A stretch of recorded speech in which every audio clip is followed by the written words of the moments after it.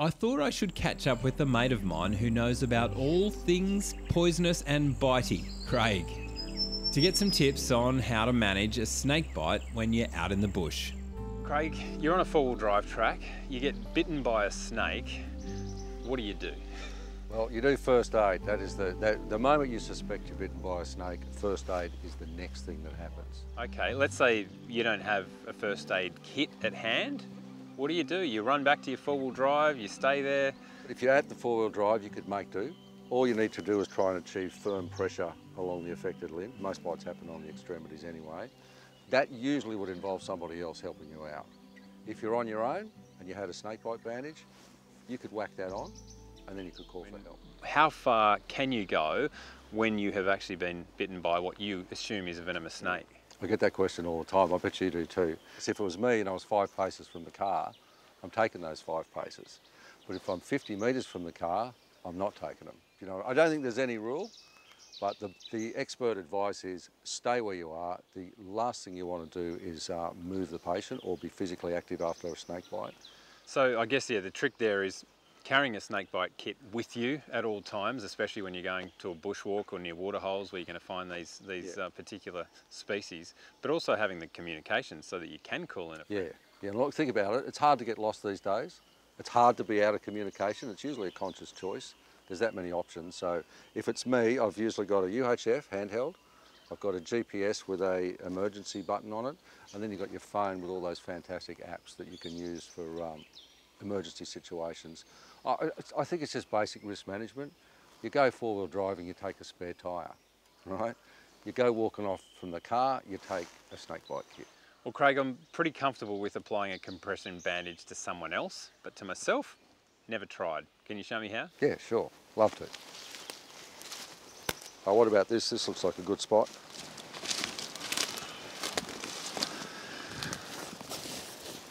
So you've been bitten. First thing you want to do is stop and drop.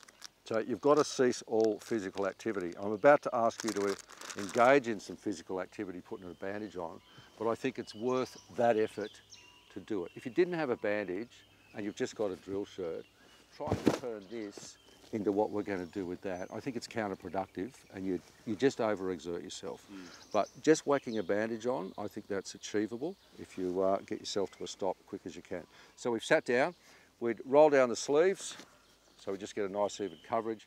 You take off any watches, rings, bracelets. We're going to bandage over this. We're going to go straight over the top of the clothing. We're not going to worry about cutting it off, so we're just going to get a nice even coverage.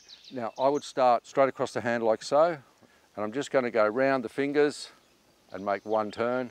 I'm going a little bit easier to start with, Pat. The crushed handshake's something you want to avoid. I mean, you might have to wear this thing for 3 or 4 hours or longer, and if you're crushing their fingers, well, you're just going to feel like wriggling the hand. So go a bit easy at the start.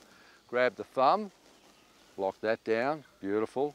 And once you get to here, tension to form square and roll. Because it's a powerful bandage, you only need to just overlap it. So see where the fine print is here? I'm going to use that as the guide. I'm just going to overlap and join it up like so. If you find out when you practice this that you've run out of bandage by the elbow, it's just going to be a little bit unnecessarily firm and you're going to be reaching for another bandage. So try and work it so that when you finally get the hang of it, one bandage will do the whole limb. And this is assuming I've been bitten on the hand, for example? I'd say anywhere from the elbow down, this is what I'd be doing. But that pictogram is fantastic.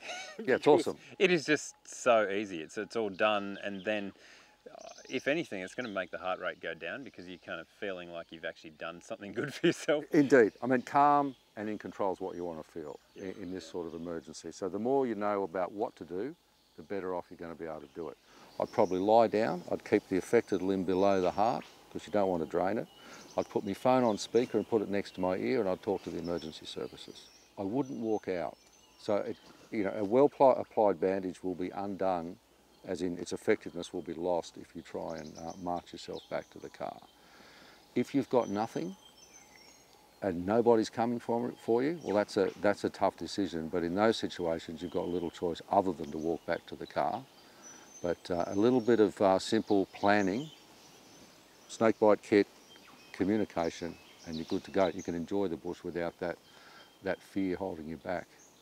And if you did have to stay in the one spot because it was far too far to walk out, the chances of your body metabolising that poison is far better, obviously, if you're slowing the process down.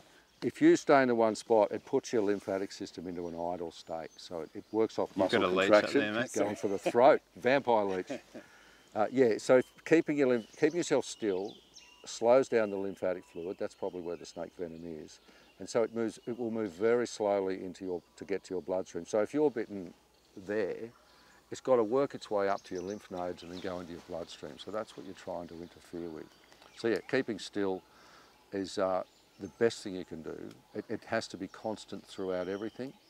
If it was a torso bite, that's unlucky. Most bites happen on the extremities, but a torso bite, you keep still. That's what you do for that. But everything else, you can aggressively go after it with a compression bandage, trap the venom where it is, and hold it in place. Now, it's not inconceivable that you could wear that bandage for hours and hours and hours without snakebite symptoms. That, to me, is reassuring. I mean, in the modern world, with modern communication, you can be in a hospital bed in a matter of hours from just about anywhere. Fantastic lesson, mate. I really appreciate that, because they are the common questions that people want to know. How far can I go? Yeah. And how do I do this on my own? And you've straight away made me feel comfortable. I think the important thing, though, is with these bandages, they are reusable, so you should really be practicing in the lounge room. You can wash them, you can reuse them, yeah. Brilliant. Get the kids onto it. If you're doing a kid, like with a thinner arm, you maybe go a little bit easier, same as you might with an elderly person, but for everyone else, you can just hit them up with the squares. You can see the colour change, and you just check the fingertips, do a fingertip pinch. That tells me the blood's still getting through, but with any luck, the lymphatic system is well and truly retarded, and the venom is staying where it is. Brilliant. Not a bad first go, mate. Oh, thank you, mate. Well, thank you so much for the tips. It's reassuring, and hopefully, we can get this message out to a bunch more four-wheel drivers, and if the worst comes to worst and they need to use it, then they're going to be in bloody good hands. Indeed. I mean, there's no reason to let fear of snakes stop you from enjoying yourself. You just need to be able to manage the risk. And it is going to be a pretty big snake season, I hear. Yeah, I think all the reports I'm getting is it's a massive snake season. We've had all that rain over the last few years. Snakes don't like that, but they're resilient, and now the food's abundant, they're bouncing back. Thanks for the tips, mate. Appreciate it. Pleasure. Hope you never have to do it. Me too. Thanks, Craig. I feel a whole lot safer and smarter in the bush now.